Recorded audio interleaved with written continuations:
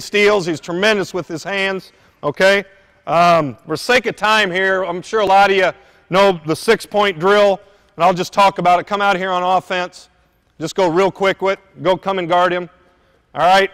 6 points, just an individual where he's fighting the catch, okay? On the catch, he's into the ball hard, he's guarding him. Offense throws it back here. He fights the catch again. Okay, come on out. Back cut. You got to open up or snap your head, whichever how you guys teach it. Stop at the block. Okay, I'll throw it over to a coach. Boom, then I dribble it over. He's guarding him in the post, guarding him in the post. If you're fronting him, you're fronting him. If it's 3/4, it's 3/4. Okay, however you want to teach it. Then you're sprinting to the opposite wing. You're opening up. You're staying right there in help side. Help, help, help, help, help. The last thing, I throw the skip. It's close out into live one-on-one.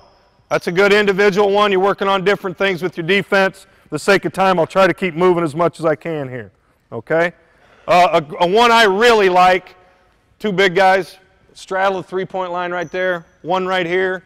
Okay? Why don't you straddle the 3-point line right there? Right here. One of you right here at the top of the key, one at the wing, the other right there. You come here with the ball. Doty, come here and you can guard him because you can guard the ball screen. Okay? No, you got the ball. You're on offense. You're on defense. Okay? So work him from here. You're steering him down the sideline into the first ball screen. He's dribbling up there hard. You're guarding it.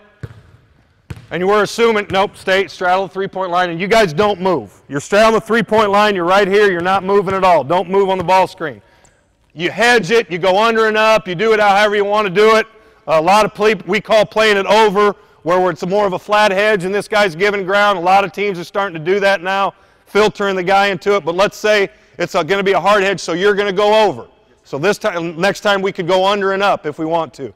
Your job is to make him use it, and then you beat it on your own. He comes over it, you're working him hard offense, he gets over it. Now you got to square him up because a lot of people go right back that same side. He's going to use this one again. You got to make him use it, get it over the top. Okay, do it again, and all the way to the third. Come here this way a little bit. Okay, and after the third one, it's live one-on-one. Okay, you good with that, Doty?